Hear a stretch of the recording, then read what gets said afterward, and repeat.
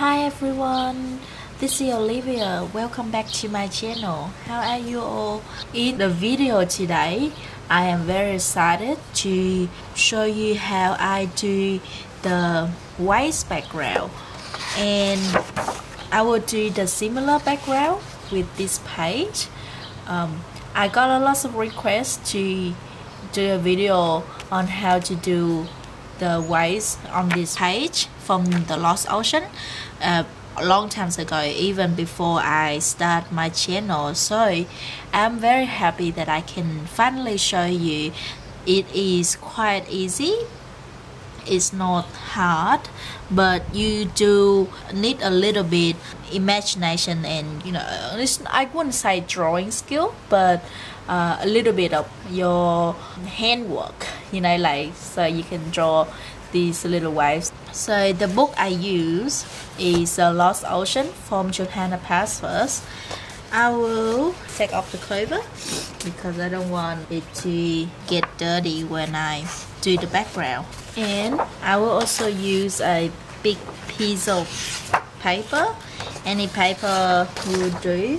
I'm just gonna put it underneath this page, so when I rub the pastel it won't go on the table. So I will use soft pastel for our background. If you don't know what soft pastel is, they are like have a chalky texture, and they are quite cheap price, unless you get a really expensive brand. But this is a Korean brand, Mungyo Pastel, and this is like their student brand. They have the other set that is for professional. It's quite cheap. I will put the link down in the description for you, so you can find where you can buy. So these are small, but you don't need a lot to do a background. So this lasts me for ages, and they're very pretty. I think they're quite good price for 64 colors. So I'm gonna use those today, and I will also it's also soft pastel, but I will use a little bit of from this brand because there's the color that I like, and they're quite big. This one is cheap. I just get from my local art store in Australia. They're quite cheap student brand. It's not expensive, and they're bigger than the Mungyo. So I'm gonna use this one. I'm gonna use the sand color for my sand background. And there is also another brand that I saw on AliExpress. I haven't used it yet, but this one is also cheap as well. So maybe I will use this one in another video, so I can review this for you guys to see how good it is. They pack it quite well. Just see like how many layers. And this one come with 48 color. This one is a Marie brand. This one is the same with the watercolor cheap I use. They're quite cheap, but they're pretty good for starters. So they're small as well, but they're a bit longer than the Mungyo pastel. So I think one day I will use this to see how it performs. I like chalk pastel because they're really quick to use to finish a background. And you also need your pencil. So these are the color that I'm gonna use to add in a little bit more depth later. So I'm gonna use a polychromo here. So we have light petal blue, indentine blue, light petal green. And I will use a polychromo, but you can find very similar color for the Prismacolor if you're gonna use Prismacolor. Okay, so you're gonna have your 919, I think it's non-photo blue, 903 is tree blue, I think 901 is Prussian blue or indigo blue. This one is indigo blue, and 910 is true green, I think. Yeah, because this color I use quite often, so I can't remember the name. So I will just put it here so you can, you know, pause the video and get out your pencil. This one, we don't need a lot of them. We're just gonna use it to add more color after we do the pastel. Okay, and before you do this on your background, I really recommend you to try, like, follow my video, but try it on a smaller piece of paper or on a book that you don't really care that it get ruined, because you need to draw in the white flies. And I think if you practice it before you draw it in, you know, your final piece, you will get much better result. So what I do when I do my exercise before I do any in my final piece is I have this little box of John Hannah Basford's calendar. I know it's 2017. I never finished it, but my husband got it for me because it's quite cheap, and I use it to, you know, just test out my color palette and, you know, just have fun with it. I have heaps because it's have like 360 pages, and it has all sorts of from her previous book. I think this one doesn't have the magical jungle because it's before the magical jungle come out, but if you get the similar one from you know, the 2018 for example, I think it, or maybe get the one for this year 2019, it maybe have all her recent book. And so you can try out the colors in this. You don't have to buy this to color every day. I don't think you need to. It would just put pressure on you. For some reason, like me, I don't like to pressure that I have to finish once a day. So this is what I just practiced earlier, so I can you know, do this white slide. This is just my tips, but it's really good for you to have some sort of book that you don't really care to get ruined, or something that you can practice on coloring skill without worrying that you're gonna ruin the book, because I know a lot of people scared that they're gonna ruin their new book, or, you know, and it's not a good feeling to think about it, isn't it? So let's get started. I talked too much already. Now I will do the whites come from this side, because I will use one of these crafting knife so I can scratch off the color from the soft pastel. And I also use these are called makeup pad or makeup removal pad. You can get them very cheap from Kmart or Walmart or anywhere else, pretty much. They're really cheap, so you don't have to use exactly the same color as I do, but I will swatch out the color for you so you can have an idea of what sort of color I will use in this background. So I will use the sort of a sand color. So let's do all this paper. See, I already got it out. So what you do, you scratch off a little bit of pencil. I'll just swatch them out for you so you can see. This is not our final piece. And you get your pad and you go in sort of circle and just rub it down like so. So that is a wood color that we're gonna use for this one. If you have the bigger set, you will find they have a little bit of darker color, which is fine.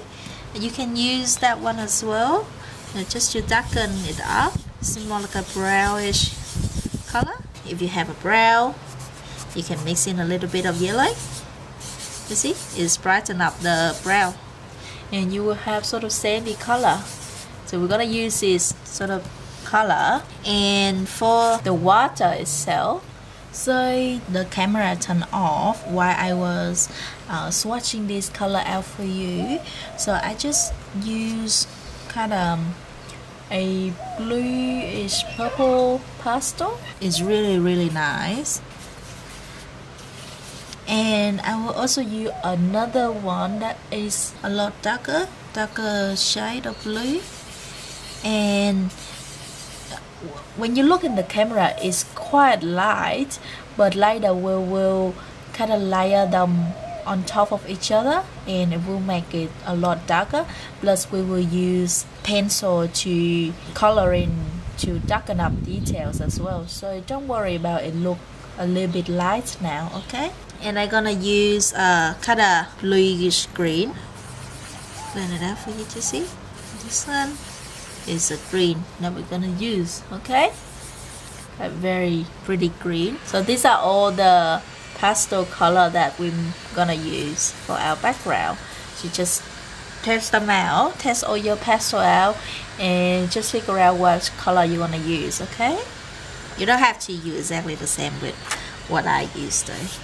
You can just use any blue or any brown that you have. So I don't mind for the pastel is sort of on top of the shell that already done, but if you worry about the pastel will cover some of your pencil work, I recommend you go over the one that you already color with a blender pencil. Any blender will do. This one is from the Darwin. Yeah, it's look really sad. This one, when you use it, it will act as a protection layer, and so it won't get your soft pastel on top of it. Do a light layer on top of this cell, and it will prevent the pastel will rub on top of them. But I don't really mind. I don't really care at all.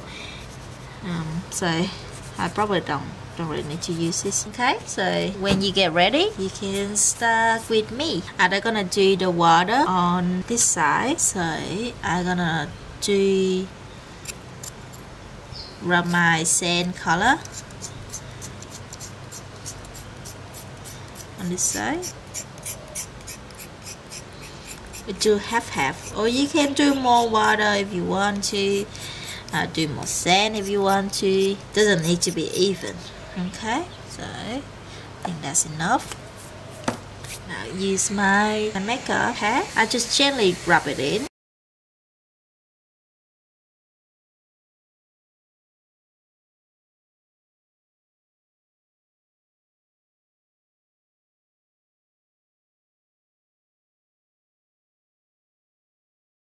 And if you want more darker, you just go in with like more layer, rub more layer down. Now I use a little bit of yellow, and I will also just spread it down.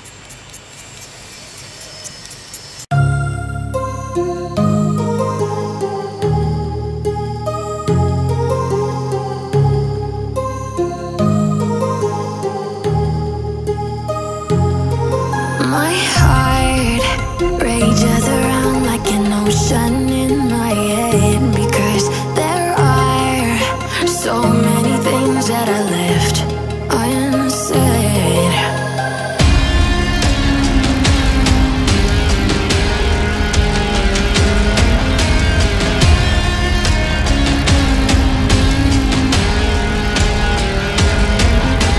I can almost feel you walking in the distance.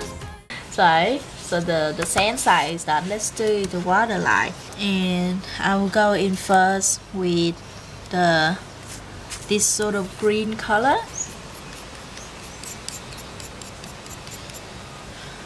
I just do on sort of like one side, and when you do this, kind of blend it in with your sand color on this side too. So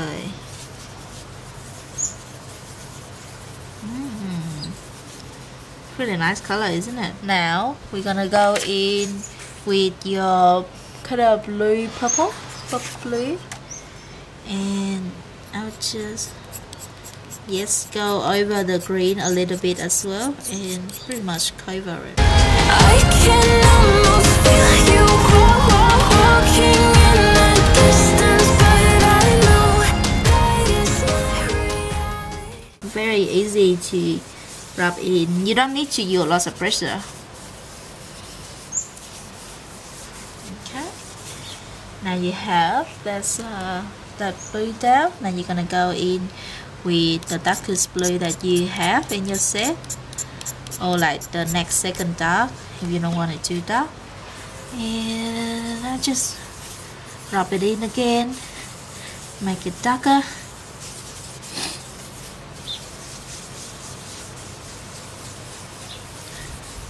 Now this side, I like it when the blue cover them because it will give you impressions that some of the shell was under the water. So I really like that kind of effect.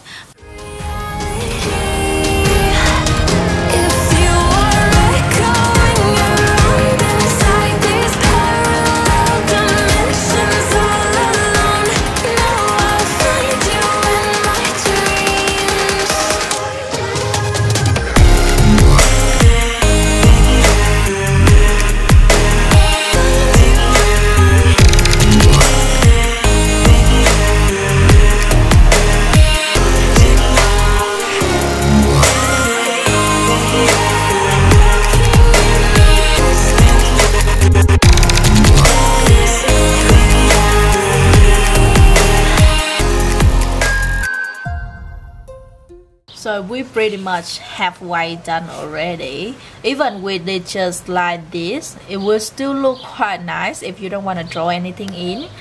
But let's do some white lines. So I'm gonna turn this over like that so I can make it easier for me. So zoom it in so you can see. So for the white line, it is actually very simple, but if it's make it easier for you, you can use reference. So if you look at this picture, the white, there's a white lines that we're gonna draw. So you look at them, they are randomly lines that connect to each other.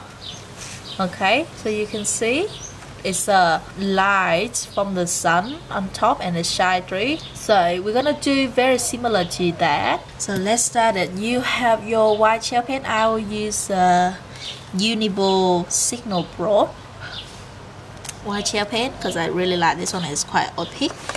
Okay, so I think with this one I will do the lines on top of the shells because it's supposed to be on top of the object. It will make the impressions of this side of the shell is underneath the water and this side when it's on the sand. Okay, so what I do, I will draw a line. I don't do like straight line, but I sort of just eyeball it where the, you know, the sand and the water line meet. I'm gonna just do one line, cover it like so.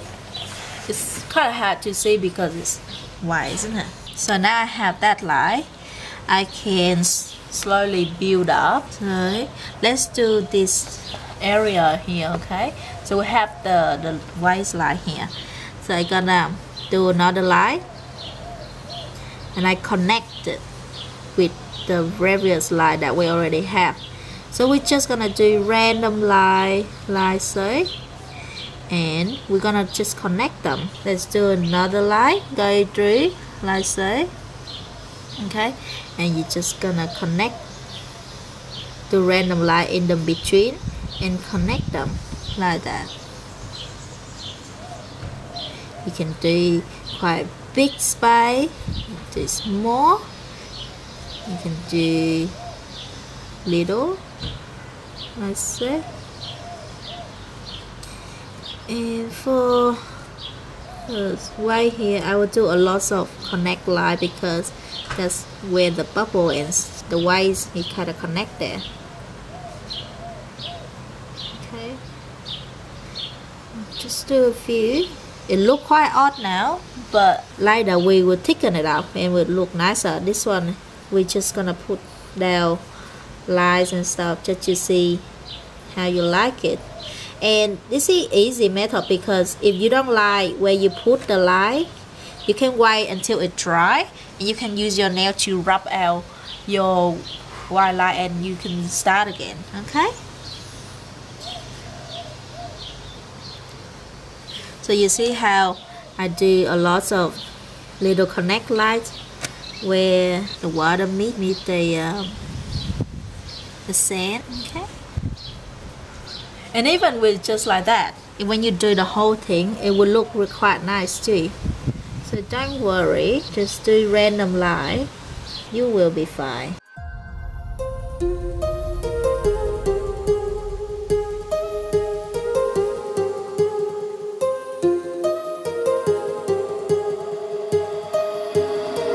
My heart rages around like an ocean in my head.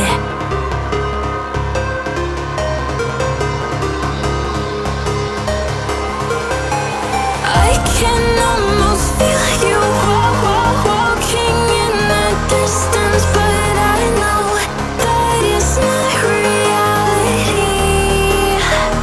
If you are echoing around inside these parallel dimensions all alone, know I'll find you in my dreams.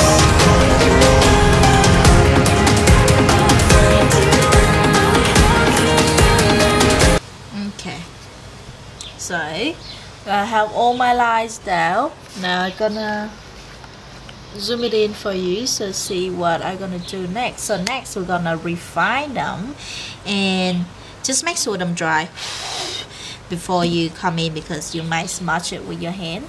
So let's do this bit here. I'm gonna darken up, you know, the some of the line say where they meet. I just darken it up. You can do randomly. These are pretty much just randomly anyway. So you can do a few that is thick and a few of them is thin line. Okay, so these are gonna do quite thick like so.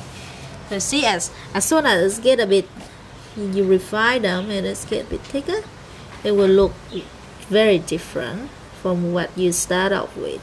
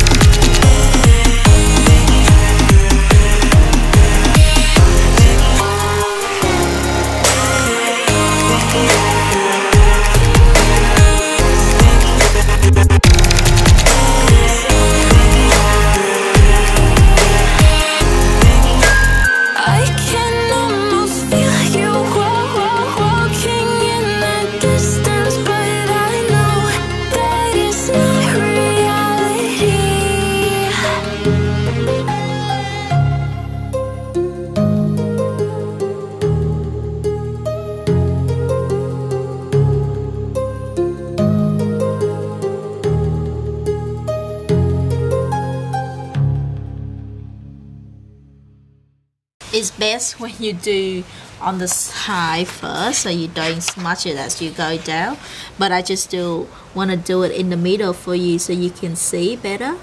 So let's do this side.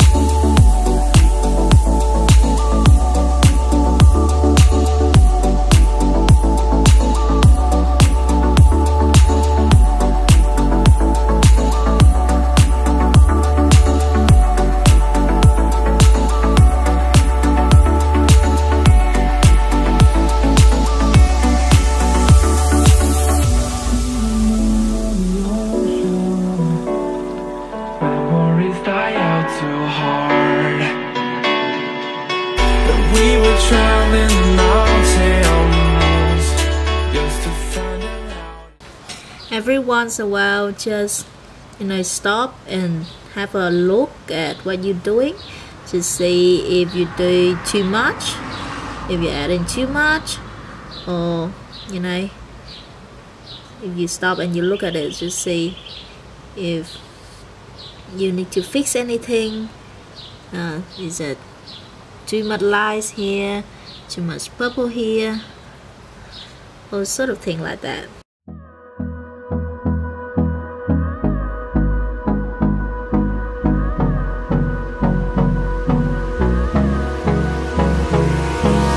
Hold me close till I get up. Time is barely on our side. I don't wanna waste what's left. The storms we chase are leading us, and love is all we'll... Okay, now we have all the white slide done. I zoom it out so you can see. So it looks more like a C now, isn't it? But it still look quite flat. It's because we only have a flat wash underneath, where at the C is when it shine through and it have whites like this, because of all the bubble form, it will have the shadow underneath. So that's what we're gonna do. First we're gonna do around the shell first. So if you have the polychroma, then you use the polychroma. If you have the Prismacolor, then you use Prismacolor. They both work quite well with this technique, but I prefer the polychroma more. So I will use a petal blue first. Okay, this is the petal blue, and I will go around the shell. Okay, I'll go around the shell.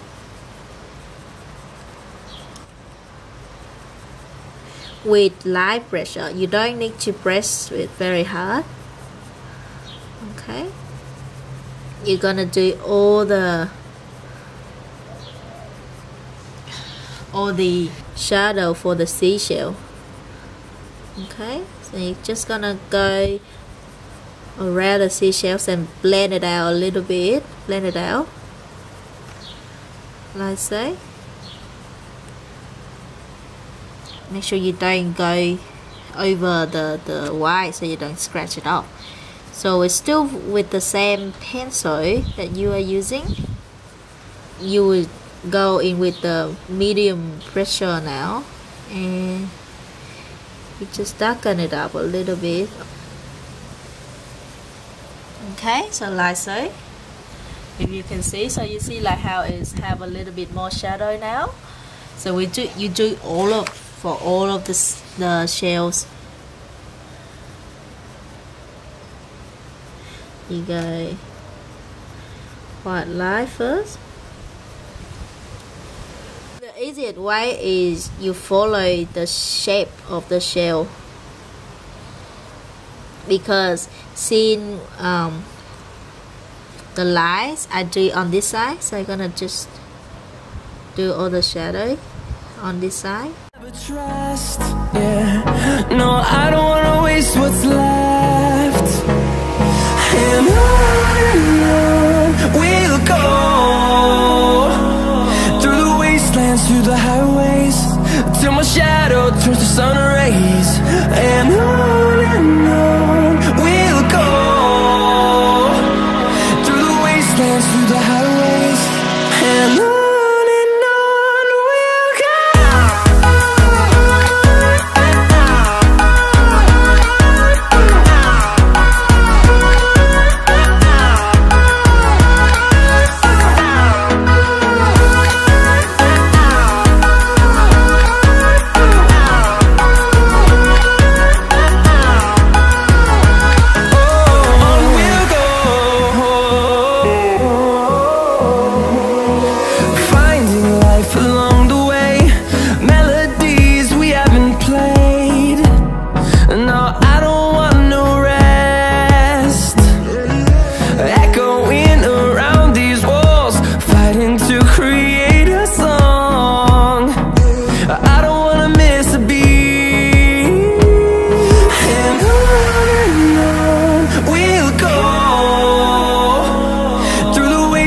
Through the highways, till my shadow turns to sun rays. And on we'll go, through the wastelands, through the highways, and on.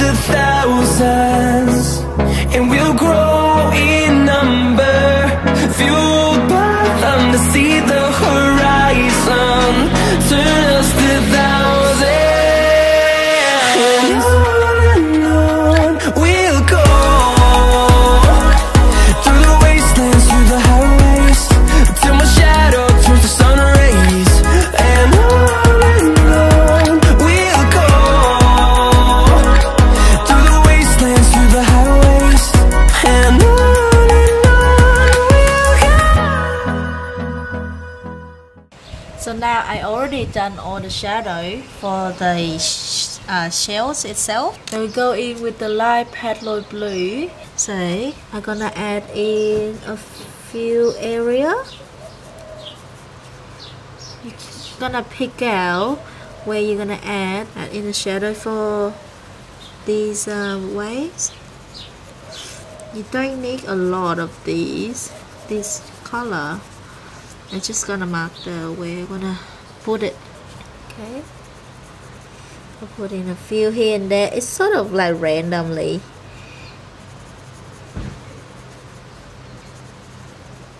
Okay. Now I'm gonna go in with the Indentrin blue. Indentrin. I don't really know how to say that one, but it's this one. And you're just gonna darken up the shadow for the waves. Let's say it's about here, so I'm gonna darken it up. Yes, I go over the shell, but it doesn't matter because the shell is underneath these waves. Okay, you don't have to do it for all of them, just a few. Just make sure it's have the shadows. So trust, yeah. No, I don't wanna waste what's left. And on we'll go, through the wastelands, through the highways, till my shadow turns to sun rays. And on we'll go, through the wastelands, through the highways, and on we'll go.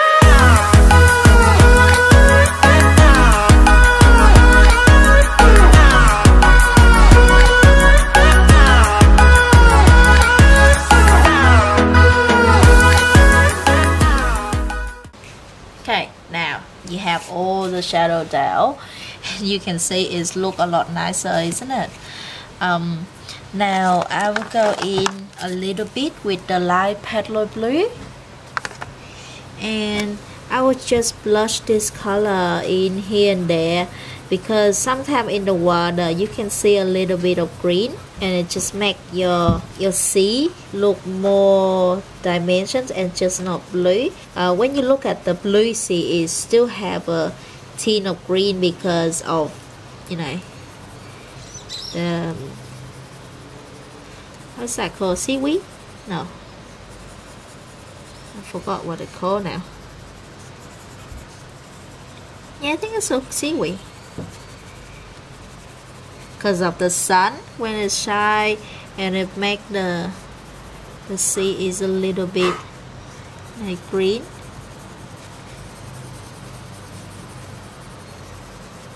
This is a nice green, not like a dirty green.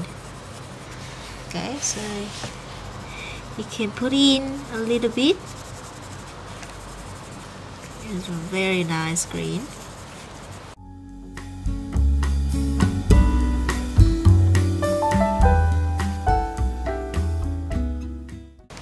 Okay, so I done with the seaside. Now you can add in a little bit of purple or dot or anything you like. I add a lot of purple on the side here.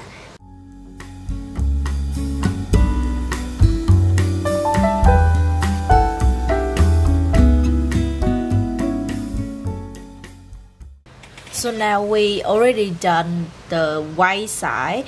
I will do the sand side. So as you can see, I already add shadows and sand texture for most of the shell, but I will show you. I left a few, so I can show you now how I do this one. I will use polychroma again. I will use navel yellow and peach red color. But if you don't have polychroma, you can use Prismacolor, and you get these two colors out. It's a 940 and 941 color. So it's a sand, and I think it's a light umber, so you can get like pretty similar effect. So what you do, because of the light go through this side, so we do pretty much the same with the shadow of the shell under the sea, right? So we just go get your neighbor yellow first, and you just add in light layer. We do the shadow quite big, because if you do like a small shadow, like the shading is very close to the shell, it will make your object look flat. Where if you do this, it will make your object look like it's a taller object.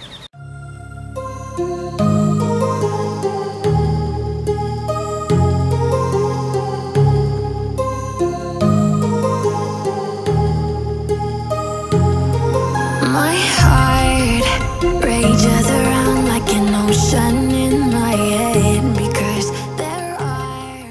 Now that you have your base style, now you go in with the pastel color, and you add in but quite close to your shell, this color, just to darken it up and make it look like the shell is even higher, even taller. There are so many things that I left unsaid.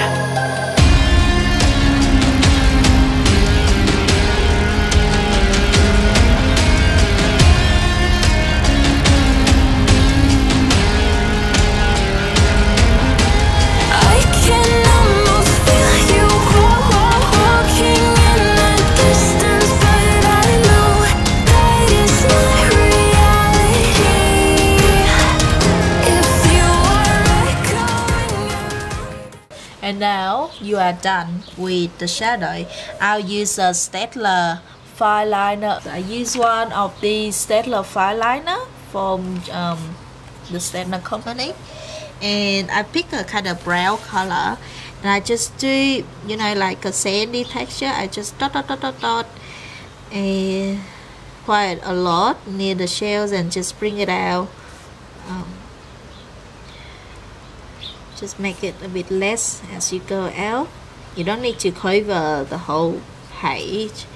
You just do a few, and you are pretty much done. And we are done. So now you can add in the shiny for the shells if you want to, but I won't. I don't have to add the need. So this is our result, and you can see it's very nice. I will spray the page with fixative so the soft pastel won't come off to another page. And I have a great time today with you guys. I hope you do as well, and I will see you very soon in another tutorial. Happy coloring. Bye.